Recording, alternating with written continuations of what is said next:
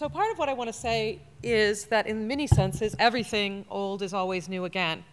And the group that I head up at the University of Adelaide, we really focus on looking at consumer trends, not in economic senses or in quantitative senses, such as surveys and so on, but digging that level deeper about why people do what they do. And I think it's particularly critical with food, as we'll see in a minute with some of the kinds of things I want to run by you. We've seen a number of sort of key trends in recent years that I think are quite likely to continue in the future. But the devil is in the details of what people will mean by those sorts of trends. So for example, we've had this huge increase in so-called ethical food categories. I remember going back nearly 10 years trying to pitch a project on ethical food categories and being told by a whole series of reviewers that was meaningless, nobody buys things because it's more ethical, and you can see where we are today. These things have changed very, very rapidly.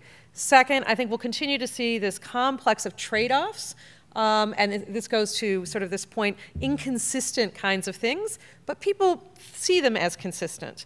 They might do one thing on the weekend and one thing during the week, as was mentioned by Ian. We often hear from people, they're completely consistent about all things except what they eat for breakfast. At breakfast time, you know, they don't eat seasonal because they always have to have X.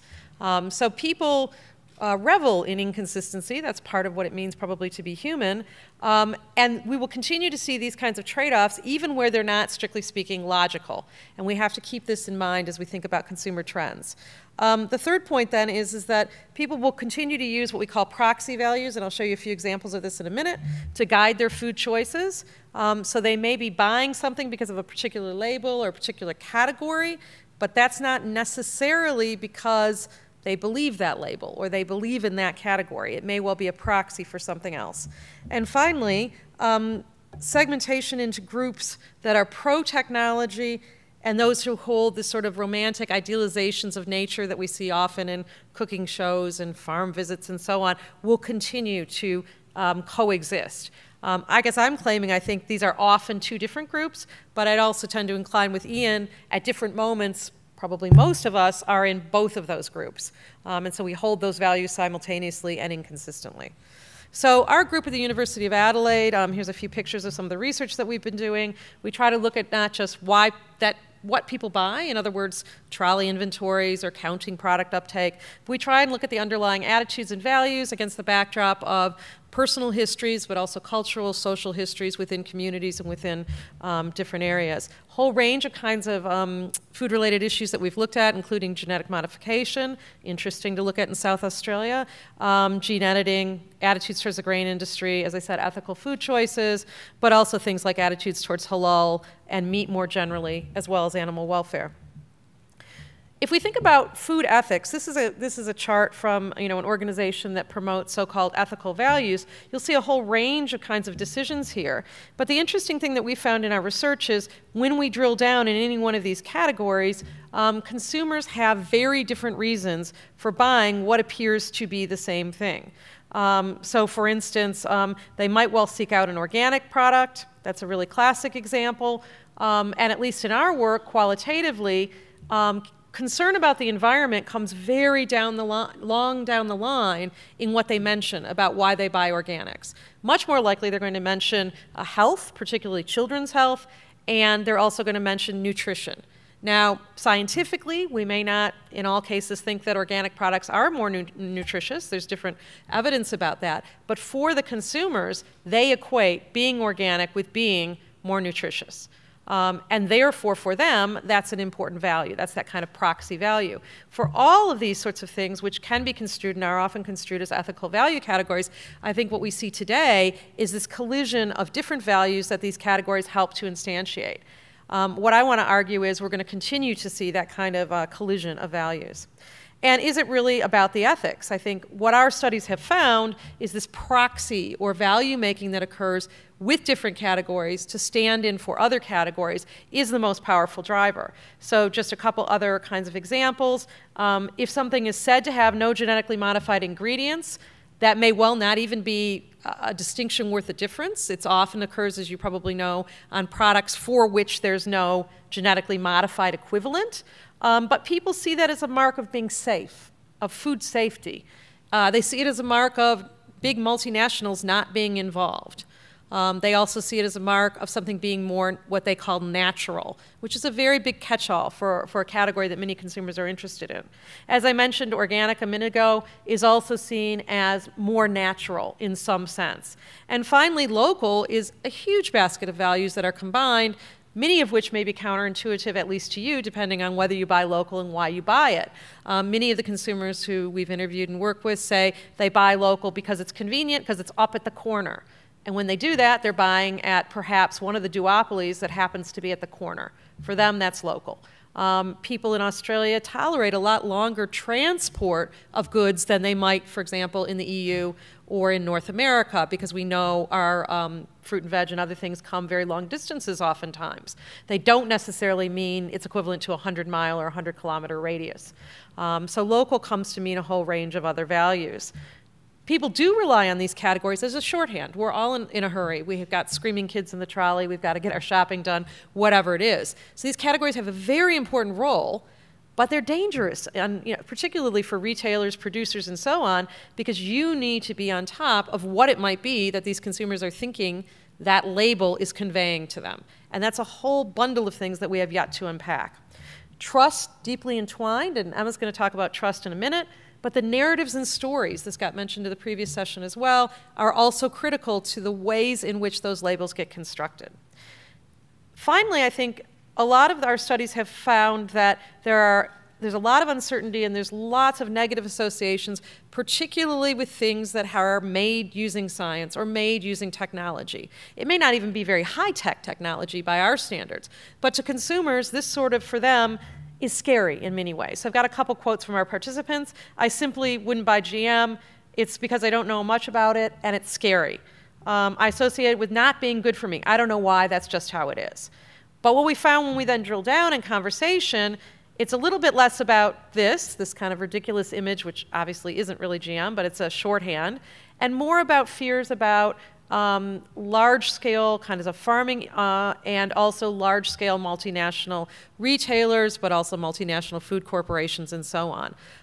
That GM opposition is as much about that kind of pushback as it is about the science. Preferences for organic foods, even if they're more expensive, they're less risky.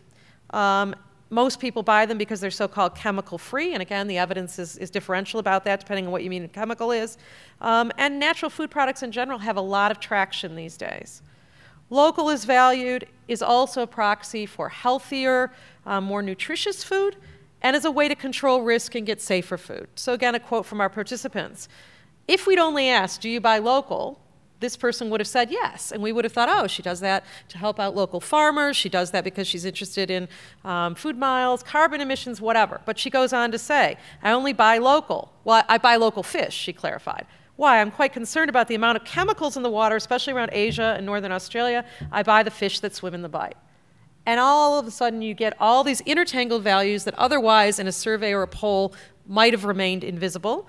And what she turned out to be very concerned about was pollution, her own health, her kids' health, and a certain kind of bias against products that are coming from outside Australia as not being as clean.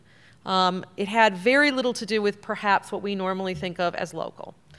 What we're seeing in a lot of our studies, and this would be really interesting to talk about more generally with the group, is as much as it probably is a good idea to promote Australian food and what's valued with that, both domestically and abroad, in turn, this brings up all sorts of nationalistic, or dare I say even xenophobic, kinds of responses and tendencies. And so we get a lot of people saying, I avoid certain sorts of products from certain sorts of places because we know it's not as clean, it's not as good, and here I draw a line in the sand, I buy Australian.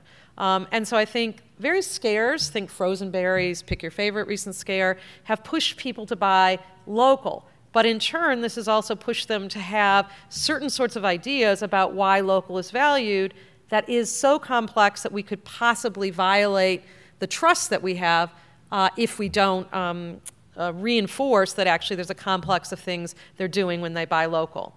So as much as I like this idea about labeling, the truly Australian product, what we're hearing is the labeling, at least now, as we all know, is not sufficient. It's confusing. It seems to be deceptive. What does it even mean to be 70%? what does this tell me as the busy consumer about what I should be buying? What is good? And with the increase of these sorts of labels that are very clear and very accurate, on the one hand, comes a lack of trust because it seems as though there's a hedging. What about the 30%? And just a few quotes here, but I won't read them. Many of the people in our research say, I've given up. Don't even read the labels. I find someone I trust. It'll be the butcher. It'll be the guy next door whose sister will bring home something. Whatever country it's imported from, I don't trust it. I build on relationships.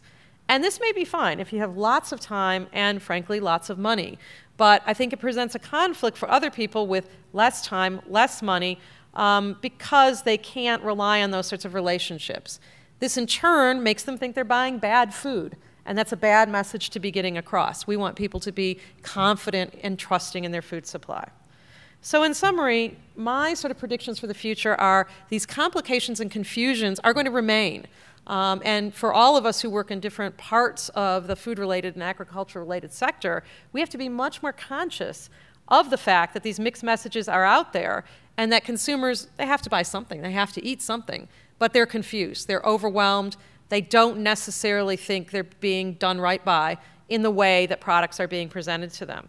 We need to think about those underlying values. Why is it that people are buying local? They may well be racist. They think products from elsewhere are just plain dirty. Okay, what do we do about that? How do we work with that? That may or may not be a thing that we want to be fostering. Second point I want to say is that there's a well-known model called the deficit model in science communication and other things, which says you can't just fix things by educating people more. And I think food is a primary domain, and agriculture as well. You can tell them all about processes and products and so on, but at the end of the day, people want a shorthand rule of thumb. And that's why they're using labels like organic or local or whatever, because it's an easy shorthand. Therefore, more generally, they're not going to learn all the details. Nutritional labeling is overwhelming for most people, as a good example. So instead, we really need to go back to transparency and trust. We need to think about these trade-offs that people are making all the time, and how then to fit new products and new approaches in with this trade-off making calculus that people are often engaged in. Finally, I think we need to think harder about having higher level engagement with consumers around the values. What is valued? Is it true that people are just simply opposed to GM? That's what we hear in South Australia. I guess the other states, aren't part of the same country we are. Not really sure how this all shakes down. But I think underneath all of those things, there's a reality about differences in values, differences in what counts as evidence, and beliefs about how these things fit different kinds of trade-offs, including export, including economic reasons, and so on. And finally, the future is the past repeated again, but with a new sort of articulation. And what I think we need to do is think harder about where we've come from and why we've come through that past in order to make the future better for everyone. So some quick acknowledgments. Thank you.